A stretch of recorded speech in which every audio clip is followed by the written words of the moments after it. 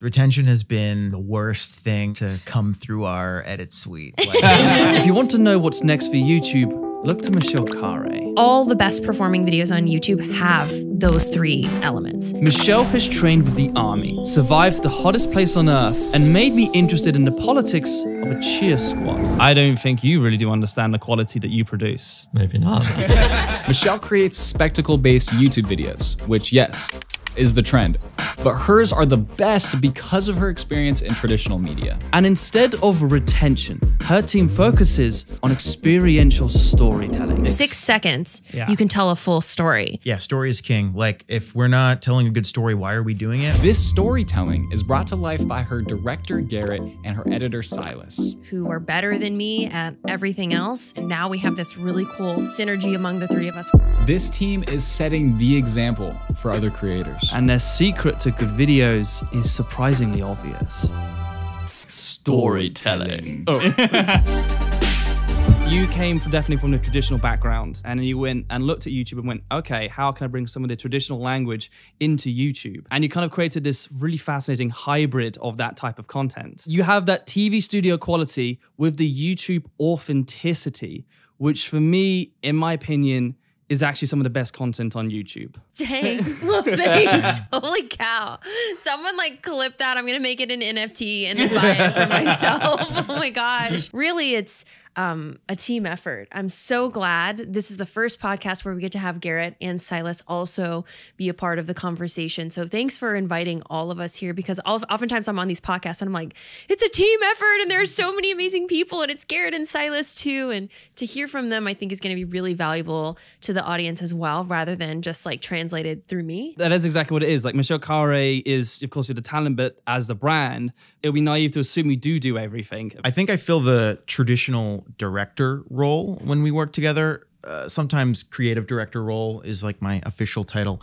If we come up with an idea, Michelle and I will sort of pitch around multiple stories that can work within that concept. So I'll pitch 10 of them, and then Michelle's like, no, this is the one that feels real. This is the one I feel like we can do. And once you feel good about it, and I feel good about being able to tell that story, we'll pass it to Silas, and Silas will say if he feels like he can make that happen. We are capturing things as they happen, as they really do happen, but we go in shooting with a very specific idea in mind, and we're not cheating or fudging the footage. It's like, here's a couple of different ways this story could be told. Let's make sure some of it starts happening that way when we're on camera. If we're realizing that story's not getting captured, my job as director is either to make it try to happen, or we pivot the story entirely. And that's happened before. We've pivoted lots of times. We've been doing a shoot. The story just isn't happening the way we thought it was. It was actually becoming disingenuous to tell it that way. And so we pivoted to a story that felt more genuine. We've done that on the day of the shoot sometimes. How do you guys collaborate in post to make sure that you have that story?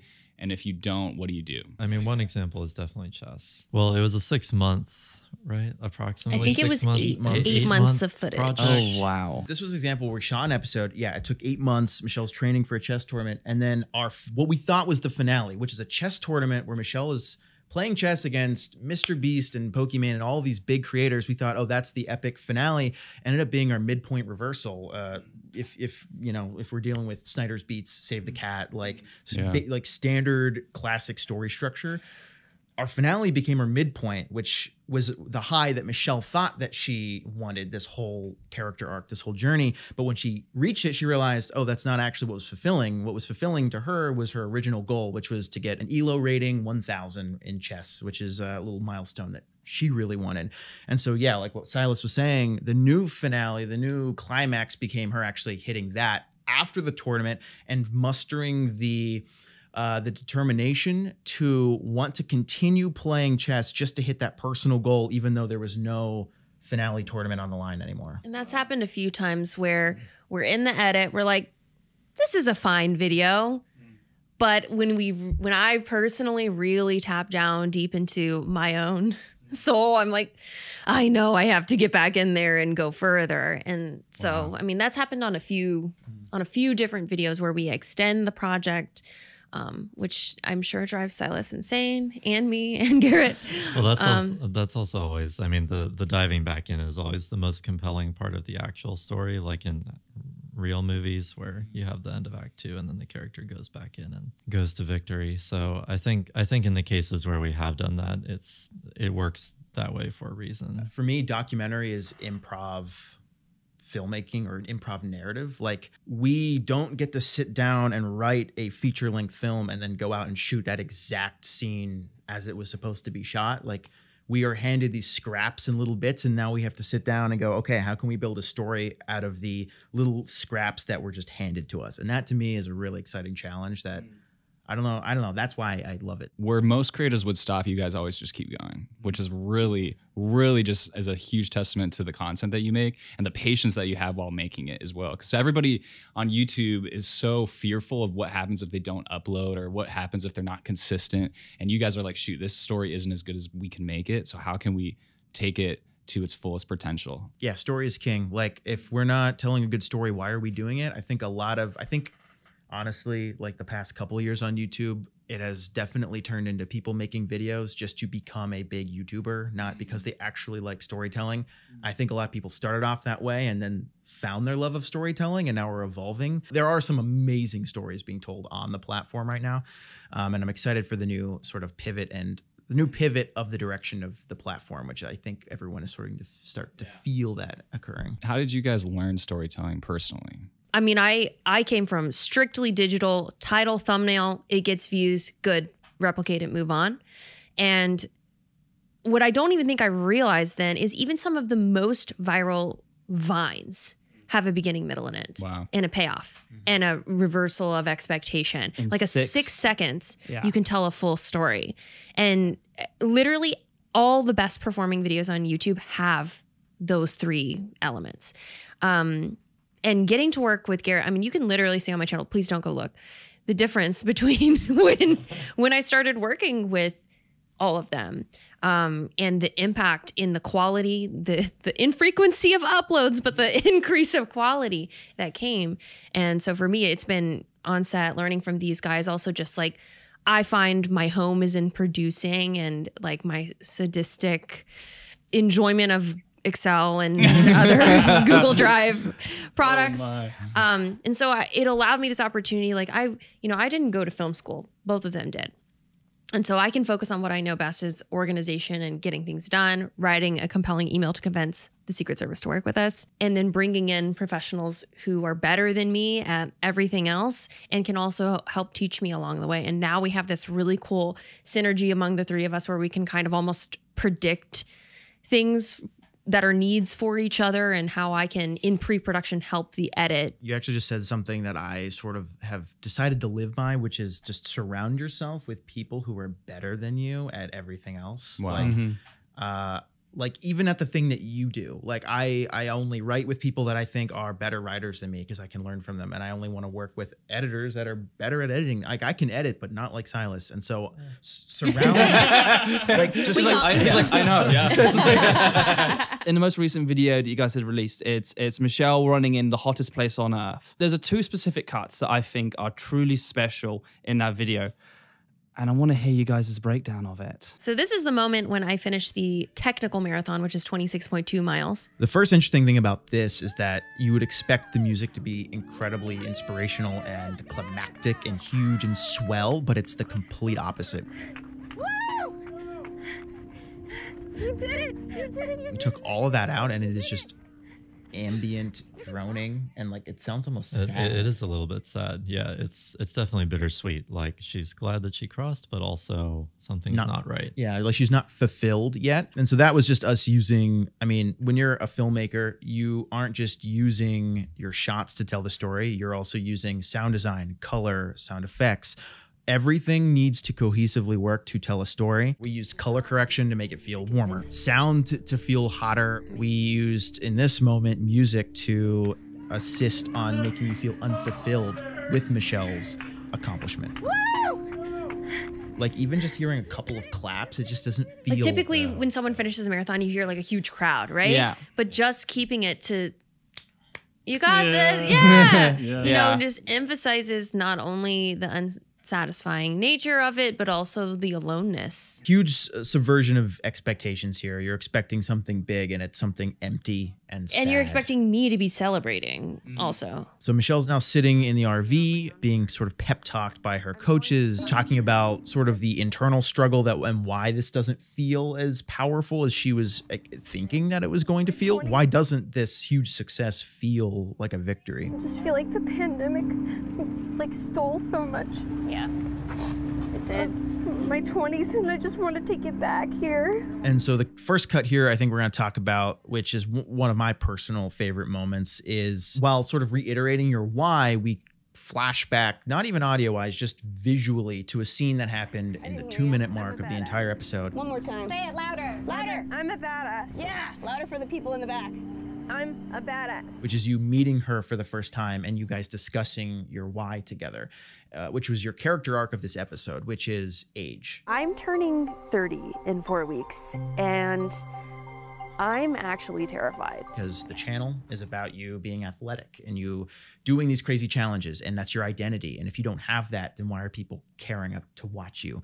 And so while you cross the finish line, you're still not satisfied, and we sort of visually cut back in the moment when she's telling you you're a badass. And reminding us of everything that's happened, the journey we've been on. There's nothing more powerful than a reminder of where you started. This one specifically was something that I saw, and I just was sitting talking and brainstorming this video with Michelle, the finale, and it like literally the cut happened in my head, and I'm like, oh my God, we got to use this footage in this way.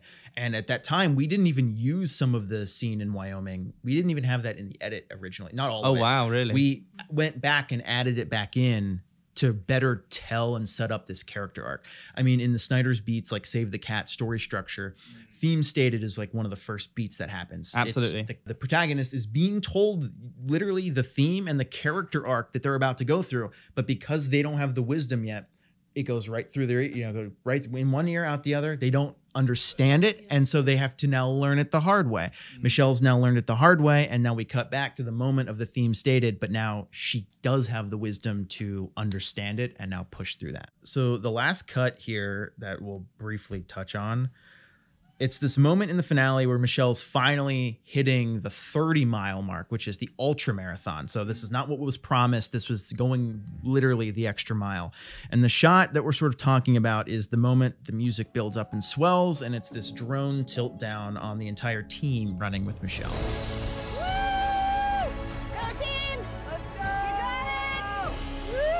This moment is interesting for me because this was a shot and a moment that we planned before we even shot the video.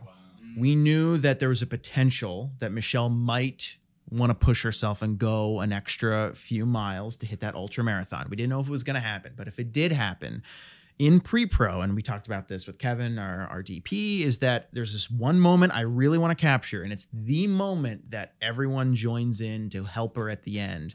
Now, Michelle didn't actually know that that was going to occur. It was a surprise. So we were able to keep that as a surprise, and we got those reactions from her. You told me about the tilt down in advance, and so I always knew that. So when I was building that scene, I already had that at that moment just as a placeholder. But then the choice to have the quiet music moment and the slow-mo before that was definitely a conscious choice.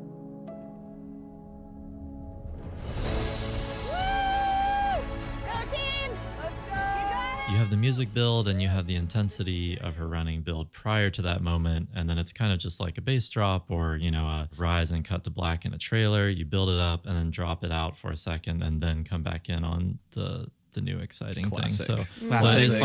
Yeah. the dropout, basically the quiet moment, that was more my idea, and then I knew about your tilt down concept to begin with, so that was always going to be there. Hello, cheeky segue. In traditional media, the crew gets residuals for the work that they produce, and for a long time, YouTube didn't have that option. Until now. Stir lets creators split their AdSense with their team. If you're an editor, producer, writer, or thumbnail artist, Stir can allow you to take your cut of the project's AdSense automatically. That means you don't have to do the maths, it does it for you, which is bloody great because I'm really crap at maths. Stir's credit feature also lets crew members get credited for their work. Simply paste the video into Stir, request a credit, and once approved, it appears on your profile. This is web media's version of IMDb, so don't miss out on this opportunity to get credit for your work. I think it's really interesting that you built out the sequence not in chronological order.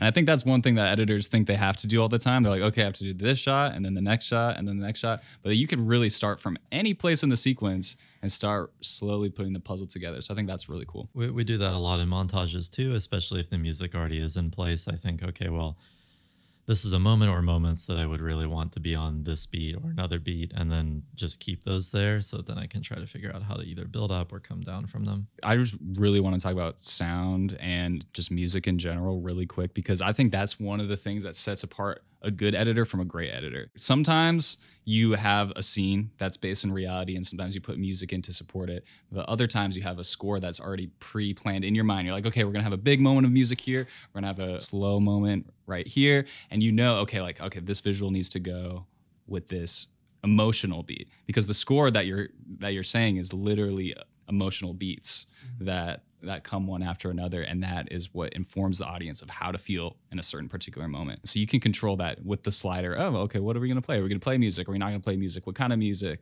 And being very emotionally intelligent by not choosing over the top music or by choosing music that plays up to the audience's emotional intelligence is so, so important. We do spend a lot of time on the music, and that's actually, I think, with the videos within the last year, we've actually been spending a lot more time on music and being pickier about the music, especially Garrett, which is totally fine, because what you see in the final product, I think that I get probably 75% of it right, but sometimes I do go too over the top, like you were saying, or it's not enough. Or the cheer video is actually a great example of where my normal approach, which I did do at first, and we weren't working in person together. So my normal approach was have music for mostly everything. And we actually ended up just taking probably 75% of the music out. Good. All right, full stretch. You got this. You ready? 1, 2.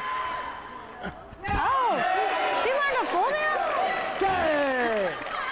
Let's go, UK! Playing the scenes of the cheer video dry was really better, much better. And I don't even know the answer. I mean, you really... Well, it was also like kind of the first of that kind of video where it was much more raw documentary. So it was more fitting for there to be a lot less music in that. But it is something we spend a lot of time on. And also something that we always spend time on is just making sure that most of the video, except for sometimes montages or big tentpole scenes, we almost always edit everything without music first. That's a very important discipline to have, because it's quite often that we find a good track, we put it underneath, and then we let that influence how we cut. If you need to ensure that those story is told simply by the cuts, maybe even without even sound designers, like, is that story very, very clear?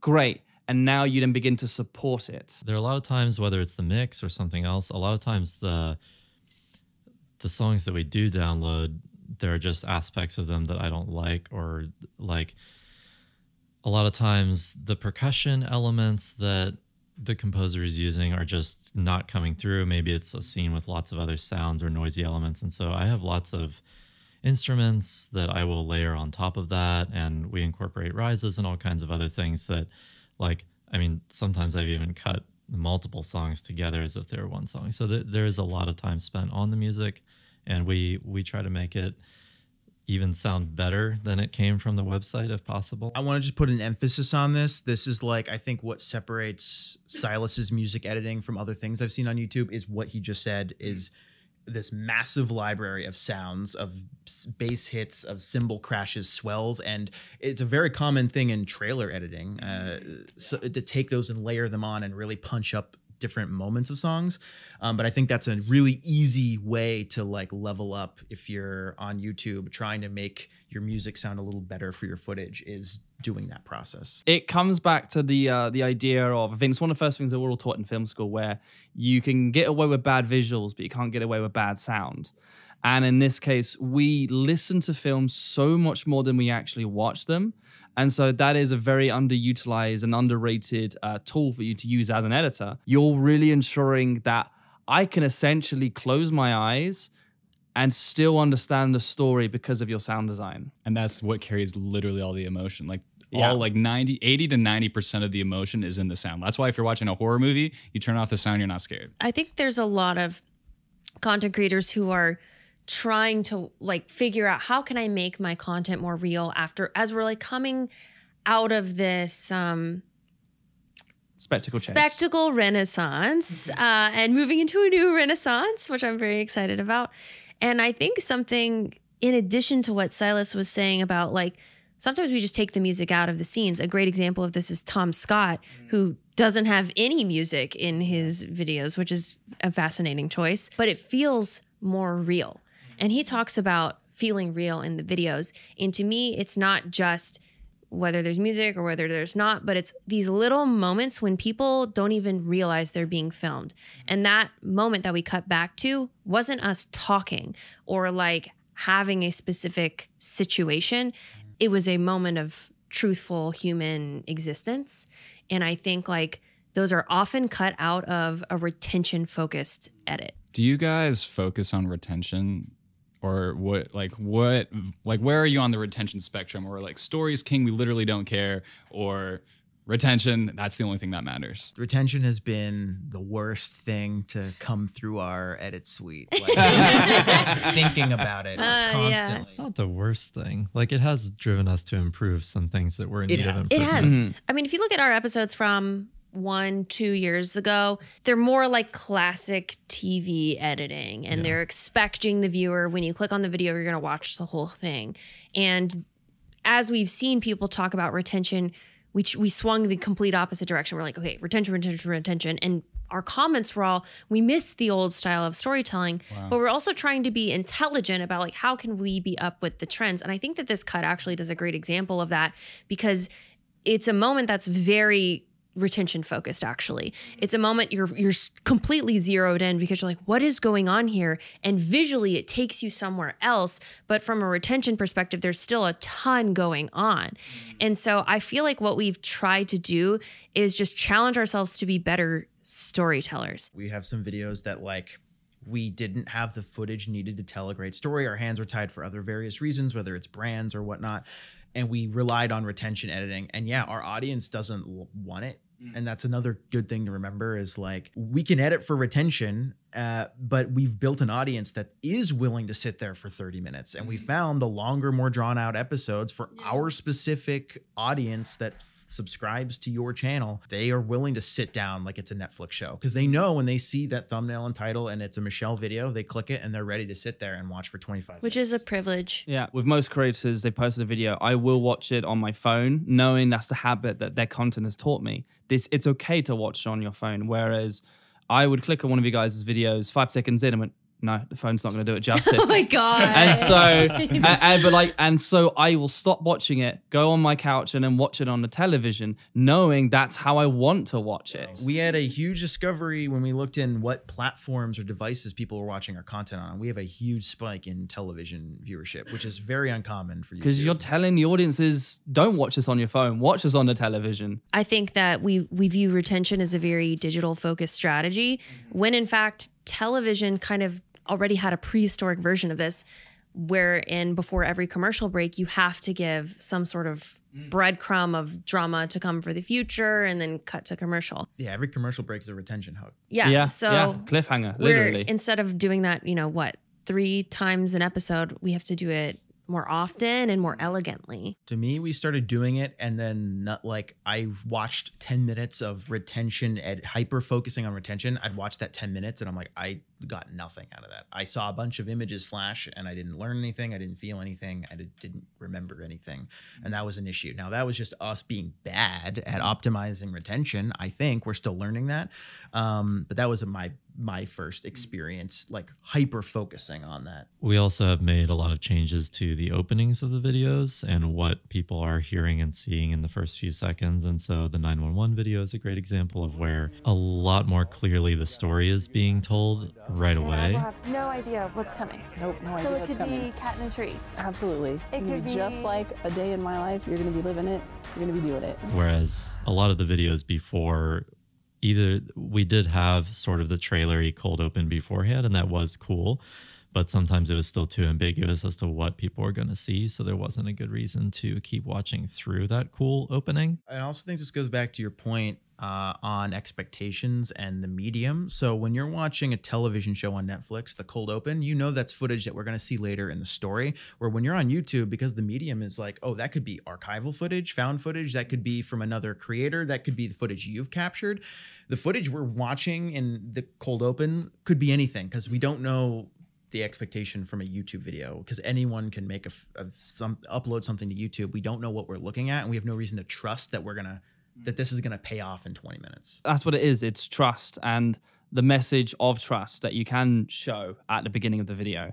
I mean, that's something where a lot of creators have definitely learned, whereas I think TV and film has the privilege of trust that they've built up straight away, whereas with a creator, you have to ask for their trust to stay every single time you click on a video. Yeah, or even like the second episode of a television show. You don't need to convince them to watch it. They're in. They're in. They're in. Right. Yeah. But we got to do that on every single video that we do. I think a content creator that is doing it like really, really well in terms of storytelling is Nico Omalana. He, in my opinion, is the best storyteller on YouTube right now in the way that he uses every aspect of editing, the graphics, the storytelling, everything. I mean, he made getting dressed up in a Prime bottle to go in a ring.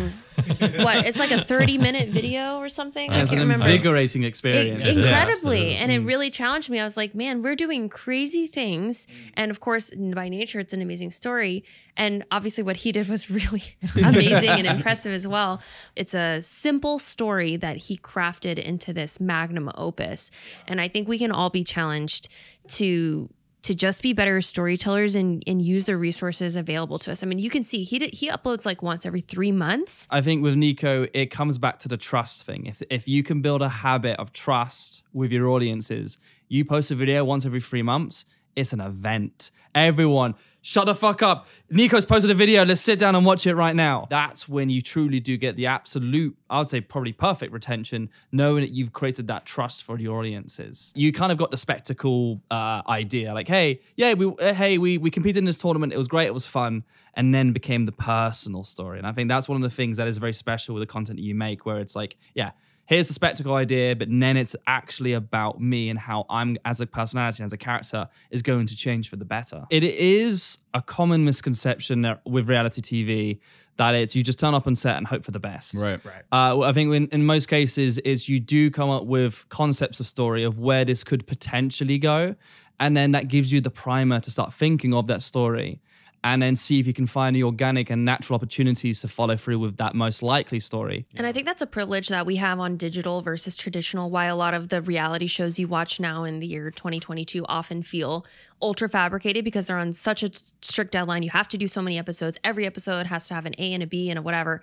And with ours, we have a little bit more ability to let the story guide us where it takes us. And I appreciate that because I think it allows us to bring in the structure of a story producer on a reality show with the flexibility of digital. You said story producer. That's a role I don't think many people have particularly heard of. How can you describe a story producer? So a story producer on a typical reality or competition show is someone who is keeping tabs on every single contestant or participant and is crafting, okay, this person had this drama with this person, and so maybe we could use that in the edit. They're watching it happen as it happens.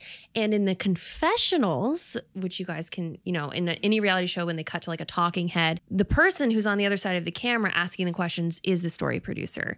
So sometimes they're asking questions to elaborate further on a specific piece of drama or a point of conflict or even a point of peace between two characters to really craft it as it's happening. So Garrett kind of and I sort of share that role. The story producer in Survivor knows all the gossip that's going on behind the scenes, and then in the interviews make sure that they're asking questions to prod it out of them and get it out of them to make sure they have the story necessary to tell the story of the episode. And it's also a role that like we have seen firsthand, all of us. Garrett, Silas was on Dance Moms. Well, as a production assistant, but you witnessed it happen. But yeah, you see how how the story producer guides everything. And if they're not getting the plot points basically they need, then yeah, they got to send the producers in and make the drama happen. Yeah. We don't do that necessarily, but well, yeah. I think we're fortunate we don't have to do that. Yeah, a lot I mean, of the I'm worlds dramatic that we're enough, diving in. so. Yeah, like we don't have to fabricate because there's so much. I mean, you've seen some of the videos are nuts, like the things that are just happening organically. I mean, I think we have the freedom of we're not making 20 episodes, so we don't need to make drama for 20. We only need drama for one. We'd episode, love to so. make 20 episodes. And then I also witnessed the story producer role when I was on Karma on HBO Max hosting for them. So that was a very traditional set, a challenge reality show with a bunch of kids in the wilderness competing for a lump sum of money. And so I actually got to work with a lot of the story producers from Survivor, from Amazing Race, from a lot of those huge shows where they really have to craft a story out of whatever the heck happens. In our own interviews, when we have talking head interviews, it's often me or Garrett who's the person for the eye line. So we often take those skills we've learned from those traditional sets and bring them into play. With the creators that are starting to understand story, what lessons would you love for them to learn soon? Oh, I got one. Okay. It's something we actually talk about all the time. Casting.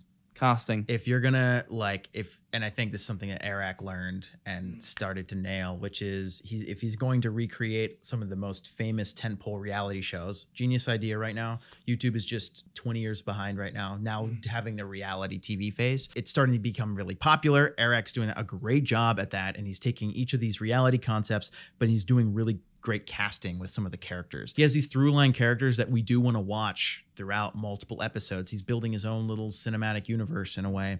And I think that's really, really powerful and something that not everyone is utilizing right now that they really should be. Casting is a really big thing, part of what we do. I mean, whenever I'm going to do a video like training like an Olympic boxer for 100 days, we interview and email so many coaches of all different skills, all different backgrounds. Because sometimes you find someone with an amazing resume, and then on camera, they're not very compelling or interesting or funny. And sometimes you find the exact opposite, like someone who has a little less experience is fantastic on camera. Or they just have the right story to tell. Yeah. We always try to find someone, again, who's not just going to be good on camera and has the expertise, but also, like you just said, Garrett, has a good story we can tell so that we can also not rely just on me to guide the viewer through the emotional journey, but also in the marathon video, for example, we have Chantel, we have the other runners who are with me, other people we can lean on. And I feel like so far on YouTube, it's only been used in a comedic capacity. Like, oh, here's like my Guillermo to my Jimmy on set, like just says a punchline every now and then. And I feel that some of these larger content creators could be utilizing, if you're going to be giving away so much money or an amazing experience, tell an amazing story at the same time. Like let's see the journey that person goes on and the impact that has on their lives. Something that I have definitely struggled with at times and had to learn over the last several years, and even before that, was not getting too connected to what I'm editing. And so that's a really important lesson for any editor that is struggling with that. It's okay. And it's okay to have a lot of stuff cut. It's okay to invite a lot of people in to look at what you're doing and be really critical. And I think you actually touched on that in one of the other episodes that you guys recorded. I can't remember now, but that's really important. And being able to, you won't be able to get better if you don't get that criticism, if you don't explore different techniques, and some of them will fail, and you have to do that to get better. I think everything that any YouTuber is trying to do has already been done in the last 100 years of filmmaking. Including us. So like we want to do the 911 video. Okay, well, a bunch of videos exist that you can draw inspiration from, that you can learn from. You don't need to make mistakes for the first time. Those films already exist. They've already proven themselves. Just watch more content, watch more movies. I completely agree with what Garrett said, but yeah, to expand on that, you can borrow from any form of entertainment, and it could be stealing techniques from huge movies. We actually were joking a little bit about how the badass flashback in that moment of Marathon, it felt like sort of a Nolan flashback almost. He does that a lot toward just like, people not saying or doing anything, but just sitting in a moment. And so we did that there. I genuinely believe right now is the best time to be a creator. I think this era it's like the 90s independent film era. It's like, here's me comparing YouTube to the French New Wave, but I'm going to compare it to the French New Wave. Like, because the barrier right now is so low to create. And like you can just pick up a phone and you can upload straight to a platform where you have audience members now who can just see you and it can be fed to them. But, you know, like in the 90s or in the French New Wave when cameras became more accessible or cheaper and you can now move around out of a studio, like it literally reminds me of like Breathless. And Godard invented the jump cut just because he was trying to shorten the runtime, almost retention editing. Like he had to get his film shorter and invented an entire new tool of storytelling by accident. And I think that's what what we were seeing with like Emma Chamberlain and Casey Neistat, and what we're continuing to see now with Ryan and Eric and Jimmy and all these other huge creators is this new reinvention of storytelling and an evolution of storytelling. And it's just really exciting to be a part of that. So is there anything else you guys would like to tell editors all over the world watching right now? The floor is yours. Broadcasting worldwide. We're hiring.